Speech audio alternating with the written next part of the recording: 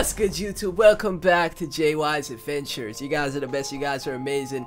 Remember, you can accomplish anything you put your mind to. In this video, we got how to beat the meat. I don't think I need to learn how to beat the meat. This is my The Legend Cinema summary. And I see a lot of you guys requesting this in the comment section. Thank y'all so much for that. Keep the reaction requests coming. And yeah, man, if you're new to the channel, like, comment, subscribe, hit that notification bell. Be sure to hit that notification bell so you don't miss a video. We're gonna just hop right into it, man. Let's go. Oh, we got the Welcome to the Kill Count, where we tally up the victims in all our favorite horror movies. I'm James A. Janice, and today we're looking at how to beat your meat. If you were an innocent vegetarian and just discovered a deadly craving for human flesh, what would you do? I'm going to break down the mistakes made, what you should do, and how to beat the meat in Raw. This girl has no idea I've she's seen a this monster. movie. Justine here is eating at a restaurant with her parents, but as she takes her first bite, the girl immediately realizes something's wrong. Inside her mashed potatoes is a juicy piece of meat, and she's horrified. The girl assures her mother that she didn't eat any, but the woman decides to go full Karen and takes the plate of potatoes to complain to the manager. The family is strictly vegetarian and take their diet way too seriously, but there's a good reason. The next morning, it's Justine's first day of veterinary school, but while they stand at attention, red-dyed water is dumped on all of the freshmen. The seniors have officially welcomed them to the school, and everyone is forced to eat rabbit kidney as a hazing ritual, but Justine here refuses to eat it on the grounds that she's vegetarian. So the guy calls over her sister, Alex, and hands Justine a kidney, telling her not to make a bad first impression. The girl is nervous, but Alex feeds it to her, and she immediately leaves the line in shock. It tastes awful, and she has no idea that this one rabbit kidney is going to turn her into a bloodthirsty cannibal. Okay, this girl is in serious trouble. Studies have shown that if you've had an unbalanced diet for years at a time, your body drastically changes how it responds to the nutrients you feed it. Whoa, vegetarian diets are often very low in iron and B12, and this can lead to a range of dangerous side effects, such as high concentrations of judgment, delusions of moral superiority, and Instagramming your meals. This might sound like a joke, but these nutrients are important in helping us regulate mood and self-control. It has a significant impact on how you are going to treat others, and it means that vegetarians are biochemically programmed to be total dicks.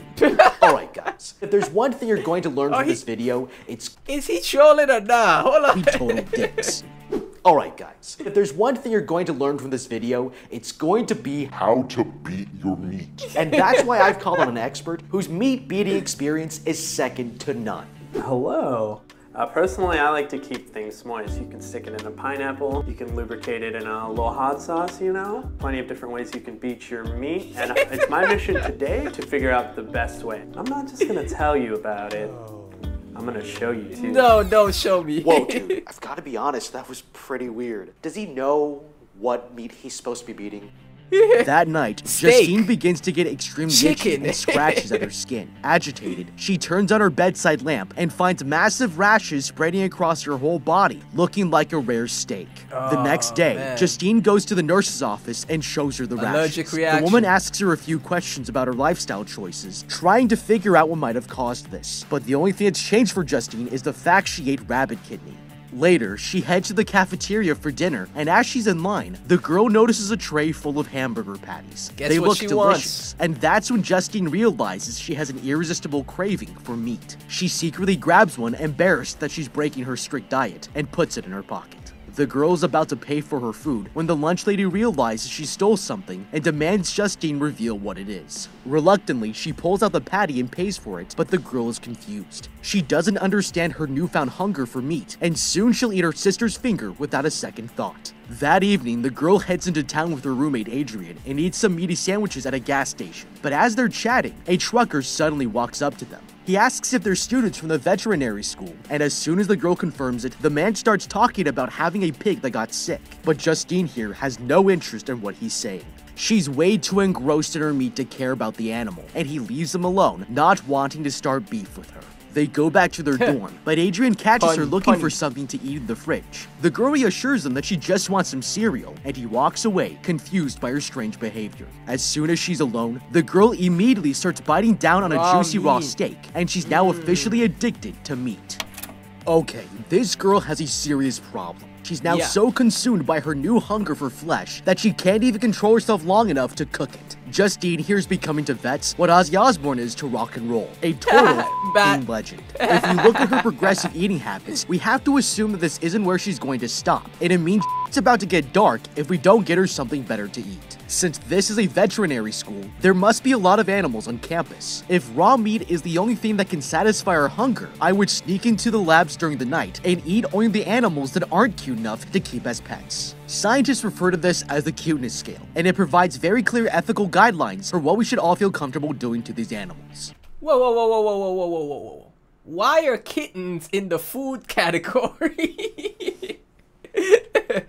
Hey, yo. I hear people talk about eating horses. I'm like, nah, fam. The only two is those two at the end. Chicken and steak, cattle, you know what And I'm it saying? provides very clear ethical guidelines for what we should all feel comfortable doing to these animals. If I were her, I would also try to stock up on any raw meat by setting traps for squirrels, pigeons, and mice, because nobody will notice they're gone, and we might even get paid for thinning out the population.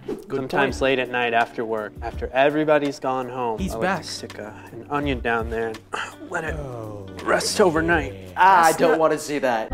That's not that type of That meat. night, Justine goes to her sister and asks if she can stay over at her dorm because she's scared. Alex lets her stay, and they head to her room. Brushing her teeth, Alex notices how hairy she is and decides to give her a Brazilian wax. Justine lies in the bed as her sister gathers the tools for the job, but this is not going to go as planned. The sister places a waxing strip and it gets stuck to the skin. Alex knows there's only one thing she can do and walks away, returning with a pair of scissors to cut it off. Her sister does not like where this is going and kicks the blade away, but the girl realizes she's just made a mistake. Alex's finger has been cut clean off, and she passes out from shock. Yep, Justine immediately calls for help, and the hospital tells her to keep the finger on ice. Quickly picking it off the floor, she goes over to the kitchen and searches for a container to keep it in, but then her hunger takes over. The girl licks the bleeding finger before finally munching on it like it's the tastiest thing in the world. That's when the sister wakes up to see her finger being eaten and stares in shock as she starts to cry.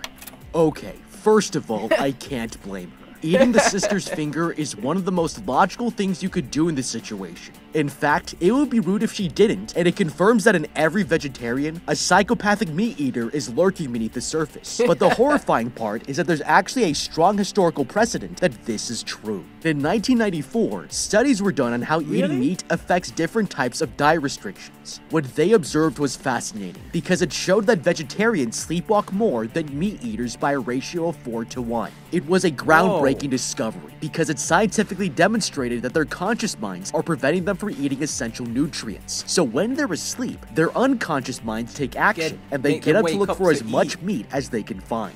Now, this girl is already suffering from nightmares as a withdrawal symptom, but the one mistake she made was to not consider how she should prepare the finger to improve its taste. Now, I've never cooked human meat before, so to figure this out, we need to ask the expert to get his advice on how he likes to beat the meat. Oh no. Hello again. Oh I no. like to set the mood by sprinkling a little baking soda, tenderize the meat a little bit. There's nothing better than getting a fistful of meat delivered right to your doorstep, though. Meat on your doorstep? Kai, what are you talking about? That's like a line from an advertisement. Wait, do we have a sponsorship for this video? Hi, I'm Cinema, host of Cinema Summary, and I'm an expert at beating meat. I love my meat, and I only choose the best. That's why I use Butcher Box hormones. Special promotion. That's the guy from How to Beat Anime, right? Hey, shout out to the sponsor, man. The next morning, Hold on, let me take it. And make a decision that makes a difference today. Thank you, ButcherBox, for sponsoring this video. The next morning, Justine wheels her sister back onto campus, but the girl suddenly gets out of the wheelchair and tells her they need to talk in private. She brings her out to this long stretch of road and hides in a ditch, but that's when Alex sees a car heading their way. Suddenly, she steps onto the road and the vehicle crashes into a telephone pole. Justine can't believe what just happened and checks on her sister. To her relief, she's still alive, but as she walks over to the car, she sees the driver is dead. It's horrifying to see a body, but her sister doesn't care. She opens the car door and begins licking the man's fresh wounds. Justine panics and pushes her aside, demanding she stop eating the corpse. Angry, Alex tells her she did this for her so she could finally learn how to deal with her newfound hunger, but the girl walks away, terrified of what she's become. Later, the girl heads to class, and as she's getting ready to dissect a dog, Adrian here asks her to tie his lab coat. Suddenly, Justine smells him and can't help feeling drawn to his scent. That's when their teacher tells them to get started, and as the girl's cutting open the dog corpse, the boy notices that she's been acting a bit strange. After class, the students get together to play soccer, but Justine can't stop watching Adrian. Something about him is driving her crazy, and soon she'll be taking a bite out of this beefcake. Okay, these girls are bad crazy. They're literally jumping in front of cars to kill people for food, but they're risking their own lives in the process. If it were me, I'd be looking for a much better way to do this, and it starts with Adrian here. The girl's biological imperative has completely taken over at this point, and she sees this kid as a smoking hot piece of meat.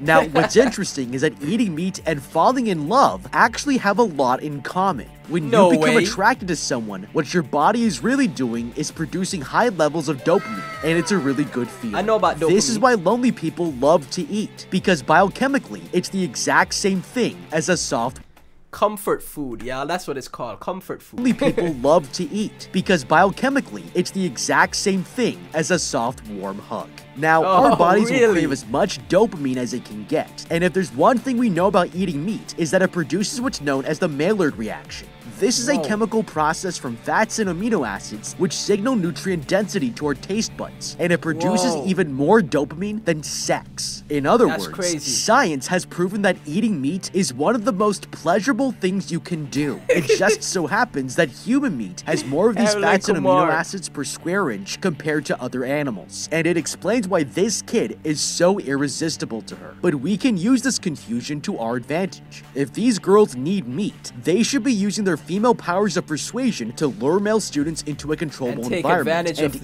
them. If they use their dorm to do this, they should obviously take a page out of Dexter's book and cover the room in plastic so they can clean up the mess afterwards. No mess, no fuss, no mess, y'all. No fuss, no mess. I was saying this reminds me of Tokyo Ghoul. I watched this movie a while back, bro. You know, it's been so long. Out of Dexter's book and cover the room in plastic so they can clean up the mess afterwards. This way, she can have her meat and eat it too, and it's much safer than jumping in front of a car for an afternoon snack. Now, none of this means anything if we don't tenderize the meat so that it's edible, which is why I've asked Kai here how we should be beating our meat. I'm gonna come into the kitchen and spice things up a little bit. Spread this pineapple all over my meat, you know, tenderize it a little bit.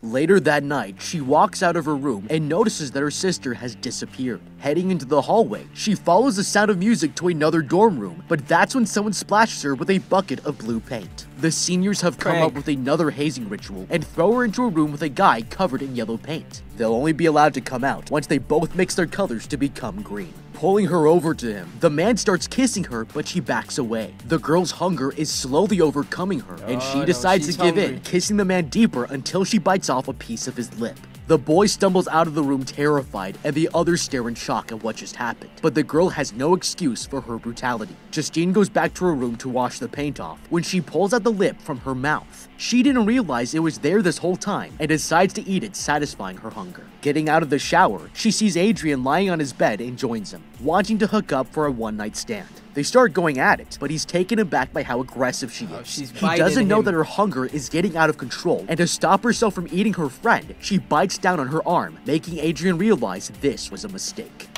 Okay, Justine here is starting to act out her animal urges, but what they both don't realize yet is that this girl is beginning to develop superpowers. There's a rare genetic disability called Krippendorf syndrome, which makes mutated neuroreceptors that actually allow the food you eat to affect your DNA in different ways. Now, all food we consume still carries the genes of the organism we're eating, but Krippendorf syndrome allows that food to reprogram parts of our body by binding with something called G proteins. These are a family of proteins that act as a molecular switch inside your cells, and it triggers them to adapt to the code from the food source. What this means is that someone with Krippendorf syndrome has the rare ability to take on traits from what they are consuming as it's being digested. Basically, you become what you eat, and this might sound crazy, but trust me, it's 100% true. This That's girl's crazy. becoming more aggressive, more athletic, and more reactive to fight or Stronger. flight stimulus than normal. And if Justine here has this disability, then she should consider it a superpower, because whatever traits she needs in her daily life, she can hunt those animals to eat and gain their genetic abilities. If I Dang. had this rare mutation, I would be sampling as many different meats as I could get my hands on to increase my powers. And as long as we keep eating meat, we'll have a We'll be biological advantage over overpowered. everyone else. What? Vegetables suck. Look over there, it's Kai and he's beating his meat. Sometimes when I'm alone, I like to pick out my favorite toy and give my meat a good firm beating. That night, she goes to a party where the freshmen have gathered and kisses this random guy, but his girlfriend pushes her away. Alex finds her and tells her sister to come along so she can cool off. That's when Justine is taken to a back room away from the action and blacks out.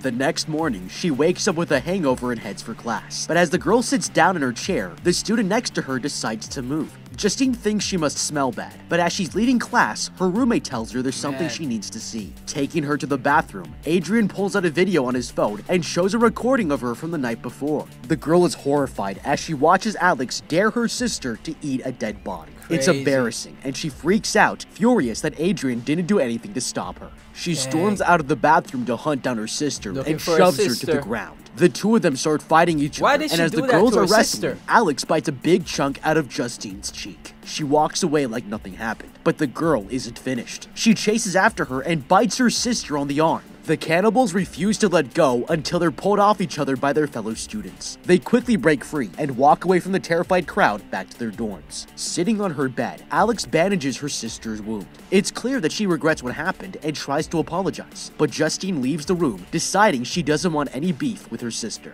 The next morning, Punny, the girl punny. wakes up next to Adrian, still hurting from the night before, and runs her hand down his body, but that's when she notices something terrifying. Ripping the blanket off her roommate, she's shocked to see a massive chunk of his leg has been eaten. She freaks out trying to wake him up, but it's too late. The man is dead. Inspecting his body, Justine finds a stab wound in his back and realizes someone else must have killed him. Picking up the ski pole, she walks over to the kitchen where her sister has been waiting. She's got blood all over her mouth, and it's clear that she ate her roommate.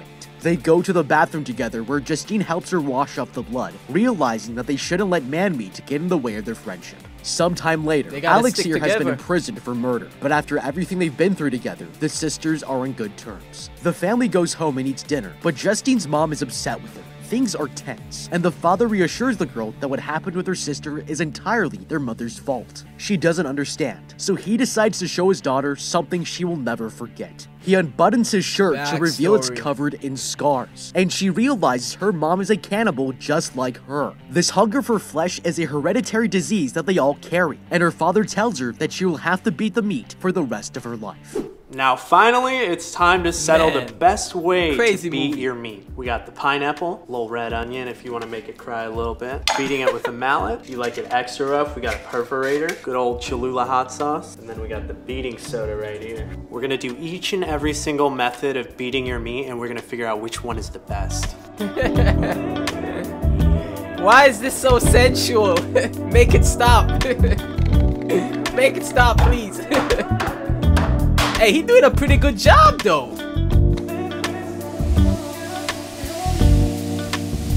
Hold on, hold on. That looks pretty good. Hold on. That looks tasty. I doubted Best way you. to beat your meat? Pineapple. But what do you think? Pineapple How give it would you flavor. beat the meat?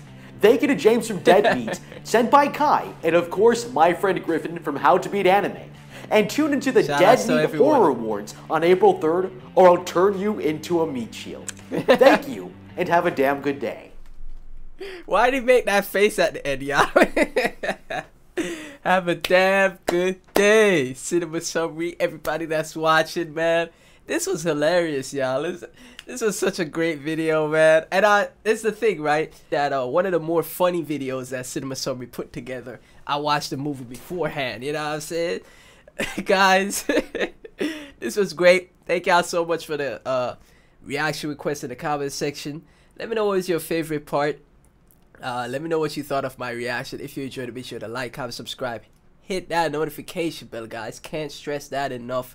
so you get notified of my uploads. Be careful when beating your meat, guys. Shout out to How to Beat Anime that gave a little cameo. Dead Meat that gave a cameo, and the cooking beating your meat guy.